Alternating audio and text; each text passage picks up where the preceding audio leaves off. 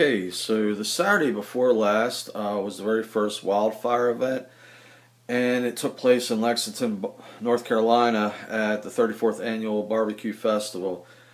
Frank Carpenter went out with me, a brother that goes to my church. He's from China Grove, and a brother named William Lowe, who's one of my Facebook friends from Winston-Salem, North Carolina, came out as well. So it was just three of us, but it was definitely not a disaster.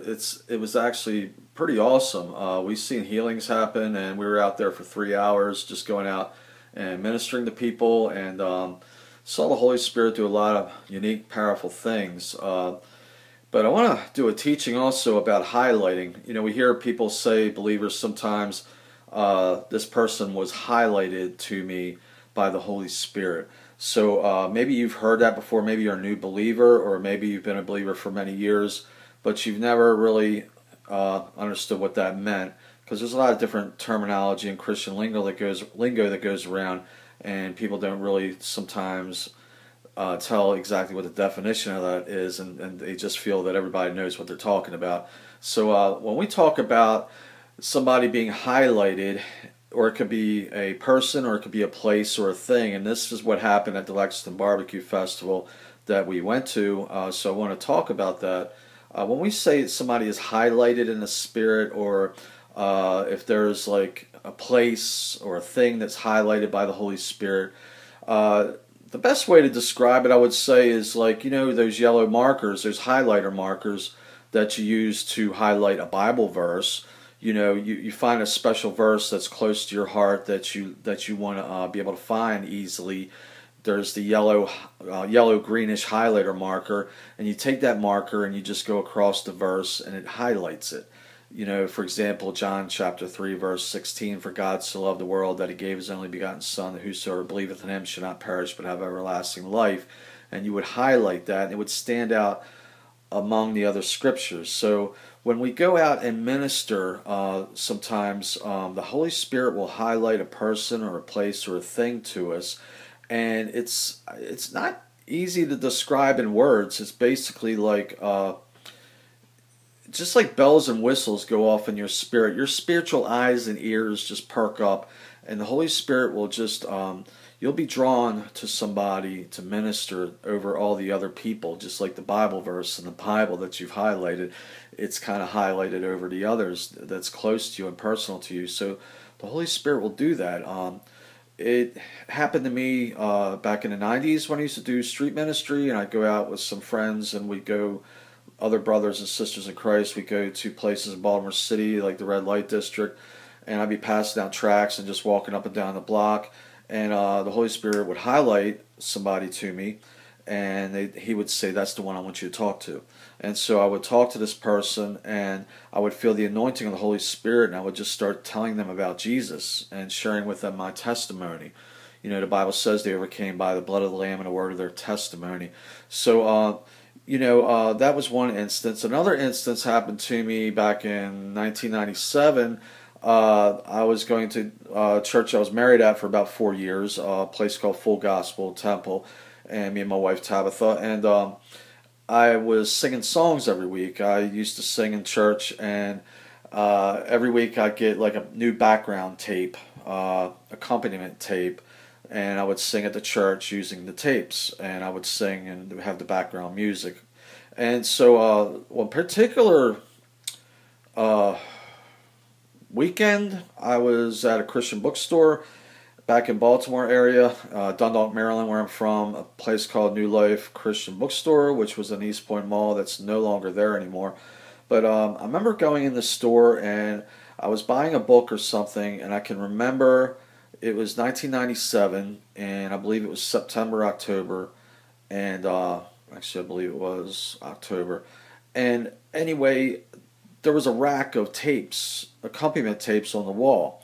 And I just happened to be in line at the front of the cash register, and I can remember looking over at the tapes, and there was the song "Awesome God" by Rich Mullins. And there was just all these lights. I mean, literally, there was like flashes of lights going off in front of my eyes. And I remember that I just felt led of the Holy Spirit to get that tape. God just said, "Get that tape right now and sing it at church." and I kind of put it off. And the thing was a week later, I find out that Rich Mullins died in a car accident the same week that God had tried to speak to me about getting that tape. And so that's like a spiritual highlight. That was with a thing, right? And so another time it happened to me in the same bookstore a couple years earlier, right after I got saved in 1994, to where I was walking the same Christian bookstore, and there was a spinner rack with books, and it was all Kenneth Hagin Sr.'s books on the spinner rack. And I walked by it, and I saw this book, and it just leaped out at me, and it was like lights going on, flashes just in my spirit, my spiritual eyes, just, just all these bells and whistles, like I said, was going off. And this book was highlighted to me, and it was by Kenneth Hagin Sr., called How to Be Led by the Spirit of God. And I bought the book immediately, and I know the Holy Spirit said, I want you to buy that book and read it. So I read it. It was a really good book. I actually, it's one of his best books. I mean, honestly, it's called How to Be Led by the Spirit of God. It will teach you about the inner witness, how God will say to your spirit or to your spouse's spirit, to both of you, and you'll get an inner witness, and you'll hear from the Spirit of God. It teaches you how to hear the voice of God, hear the Holy Spirit. So also teaches about how to be baptized in the Holy Spirit as well. So it's a very good book. But that was a spiritual highlight. So that was a thing, So at this Lexington barbecue event, we actually had places that were highlighted and people. So like when we met up with Brother William Lowe, I was talking to him, and he said he'd seen some of my videos, and we're Facebook friends, but this is the very first meeting that I met with him face to face, and his family came out. I just want to thank him for coming out. Him and his family, his family stood there for 3 hours, and as we went out and ministered. But I met William, and he's from Winston-Salem, a beloved brother in the Lord, and he was saying to me that he'd been out and he hadn't seen too many results. He'd seen some, but not a whole lot. And I just admonished him, encouraged him, saying that Todd White spent a long time praying for people, over 500 people, before he saw one person get healed. And you don't give up; you just keep doing it. And then even after I told him how when I first started, also I just saw some pain go and things like that. But as you keep doing it, and you're faithful in little, God will make you ruler over much. So you just got to keep doing it. You got to keep going out there and keep praying for people. And I was telling him how I've seen eyes open. He said, "Yeah, I've seen the Miracle Cow videos." And I said, but I haven't seen ears open up yet, and I've been wanting to see deaf ears open. And he encouraged me and said, "Brother, you will." And so as we were just talking about that, there was at the festival, there were kiosks set up in the center of the street. They had all the streets blocked off for this festival. It was huge. Over 100,000 people showed up. So there was a lot of people, traffic on each side of people just walking up and down the streets. So there were a lot of kiosks set up in the center of the street. And as we're talking about, the deaf getting their hearing back, there's a kiosk stand there that was for deaf people, and it was some kind of company to help out deaf people. I can't remember if it's for insurance purposes or what, but we stood by there a little while hoping to see maybe a deaf person come up, but that didn't happen. But as we further walked down, there was another kiosk, and William felt led to go to that one, and there was it was for those magnetic braces, and they boast that it takes the pain out of your body and all, and there was a whole lot of people there standing there. So I was like, that's a great idea, William. Let's go there and stand there for a while. And we didn't see really any results with that. I mean, people were shopping, and they didn't really be bothered. And one man left. Finally, I waited about 10 minutes, and finally one man left the table. And I asked if I could pray for him, and if he had any pain in his body. He said he had pain in his ankle, but he said thank you, but no, I don't need any prayers. So we didn't give up. We were striving in the beginning. The first hour, it was a lot of striving. So as we kept going down the street, there was a place that was highlighted to William, and it was a store, an old store there, called the Bee's Knees. And it actually said on one side of the building, Bees, and on the other side of the building it said Knees. And William said, "Dave, I'll be back in a minute." And so we stood there and waited for him. He walked over, and there was two ladies standing directly underneath the sign that said Knees on the storefront. And he felt led to go to these ladies, and he asked both of them, he said, "Do any of you have pain in your knees?" And one lady said, yes, I do. And she said she was a hairdresser and she stands for hours as they do, cutting hair. And she said she had pain in both of her knees. I think it was like a level 3 pain. So William prayed for her and all the pain left her knees. And praise God. And got a picture of that. I'll show you after this video here. And that was one of the things happened that was very unique. And that's a spiritual highlight. William, by the Holy Spirit, was led by the Spirit of God. The Spirit of God highlighted that place, and it said knees, and it just so happened a lady was standing there with pain in her knees, and God healed her. So that's the awesome thing of God. He's full of surprises, and I believe he has an awesome sense of humor. And we also saw things. As soon as we got there, me and Frank Carpenter, brother Frank, we got out of the car. He drove up, and we got out of his car. And as soon as we got out, I saw a lady walking with a cane, an elderly woman, and she had knee problems. And I said, Frank, there's a lady right over there. So we walked over to there, and Frank laid hands on her knee and prayed 2 times, and the pain left her body. And there was another man that inside the festival that I prayed for. He had rotator cuff surgery. He had his arm in a sling and this special cast, and I recognized the cast and the sling. And I said, you've had rotator cuff surgery, haven't you? And he was like, yes, I have. And so I prayed for him 3 or 4 times, and all the pain left his arm.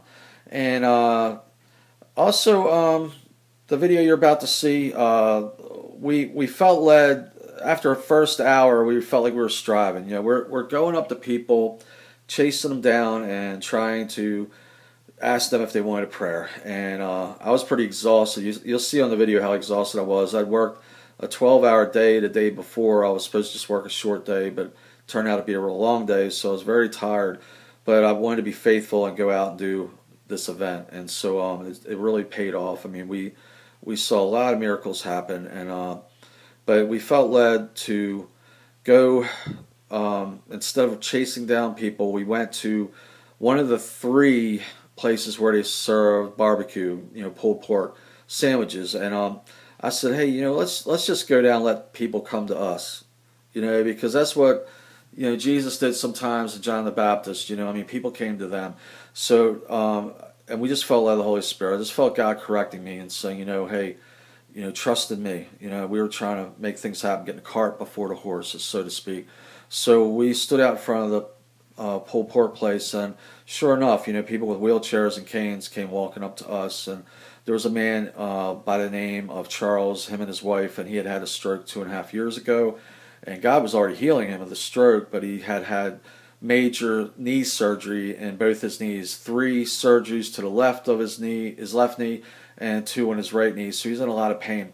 And I got to pray for him, and the pain left his knees, especially the left knee, and he was totally healed of that. And his wife actually gives an awesome testimony about how through that process of taking care of her husband who had the stroke, which that's a very hard thing to do and to put on any wife, when her spouse goes through something like that. But God taught her, showed her things through this storm, about her marriage, and it actually made her marriage stronger. So it's a very beautiful testimony about that. And so, and while she was finishing up her testimony on this video, this one man walks by me, and I'm still staying with the man in a wheelchair. I was busy with him, still praying for him. This man walked by who had his right arm in a white sling, just like a cotton type sling, nothing fancy. And I look at Frank and William, and I just nod, and I look at that man, I nod to them, and they both go over, walk over, and pray for him. And he was a pastor, and a pastor of a church, and he had injured his arm. I believe Frank Carpenter said from washing his dog. So they both prayed for him, and he got wonderfully healed. He actually pulled his arm out of his sling and started raising it up way over his head, and there was no pain. So just praise God. Just want to encourage you all. The Wildfire event was awesome. Lord willing, I want to do this next year, and God, just use the 3 of us. The Bible says a single fold cord is better than, a single fold cord can be easily broken, but a 2-fold cord is hard to break. And it also says that one can put 1,000 to flight, and 2 can put 10,000 a flight. So what can 3 do? Put 100,000 a flight. And that's about how many people, they said, attends this festival every year. So God put there who He wanted to be there. So I invited over 500 people, but I would love to see you all come out next year. It was definitely worth going to, and we had an awesome time in the Lord. And so Lord willing, we'll do Wildfire event number 2 in Lexington, North Carolina in October in 2018, Lord willing. So God bless you. Enjoy this video. The first pic you're going to see is the lady that got healed, the hairdresser at the bee's knees, and after that's the video. God bless y'all. You have a great week. Hope to see y'all soon. Praise God.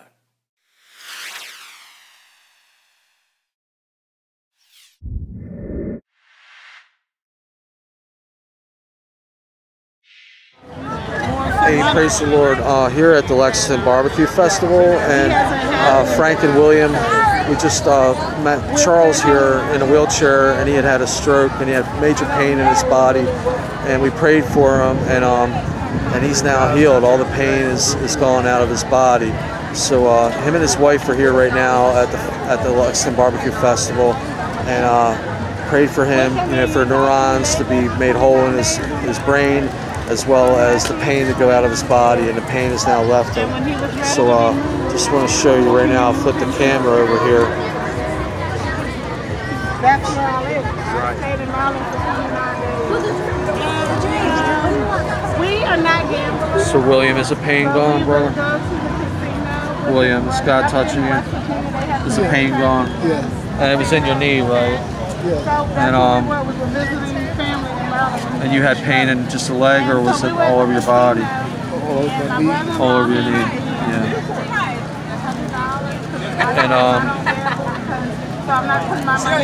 And so this is his wife right here. Put it in the machine. And she's been taking care of him, and had this a few years ago happen to him in stroke. So but she said how God is like restoring him and healing him, and it's not an accident. We met up with him today, but he's like crying right now.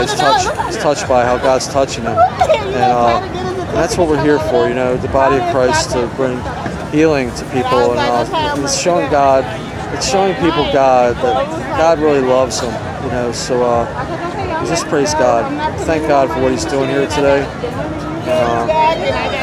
Right. I'm keeping it in my pocket. I'm good. And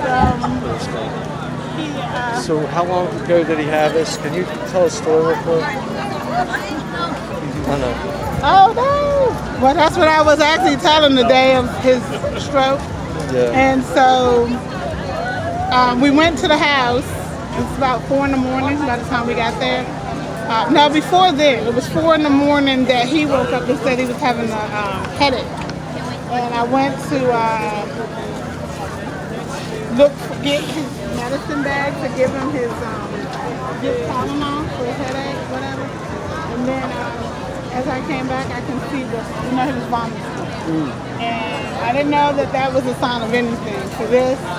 And so I'm thinking again he's fine, but he's just vomiting. So then I go and get something to clean it up because he's vomiting, and we're at his brother's house, and so I'm not, gonna do the mess. And then as he's standing there, I see the slur, which the slur is a stroke. Then that's when I started to get the medical help and everything. But I still believe that $600 was for the 29 days that I had to stay in Maryland. Right. In Maryland, because that's what I used the whole time that I was there. Never needed my money, or anything like that. You said God's like healing him, right? I mean, like He's brought him so far, right? He was in 29 days in the ICU, and then he went from there. Well, from the day that he went in, they told me to call the family. A hemorrhagic stroke. I looked it up. They only last 3 days, and they're out. Checked out. He's been here almost 2.5 years. He's walking. He can feed himself. He can bathe himself. And so it's right now. It's just a memory. Like I said, I believe God is renewing his mind, transforming it. taking out all that old and crud. Right. Yes. Yeah. And I mean, because he's doing a lot within me. Like, he's showing me how, you know, the things that you're doing that you didn't think you had time to do for your spouse. You know, like, get up and cook breakfast. You know, ask him how was his day. I didn't do those things. I really did. He did. He always did. He always asked me how was my day when he picked me up from work. He always had a surprise for me, whether it was a candy bar or a trip to New York and Company or something. And so now I'm finding myself doing it. But it's like God speaks to me every so often to let me know these are the things that we did when we met, when you got married for the first year, but then you threw it away because he's here. You don't do that. Yeah. You keep doing these things. And so I get up every morning.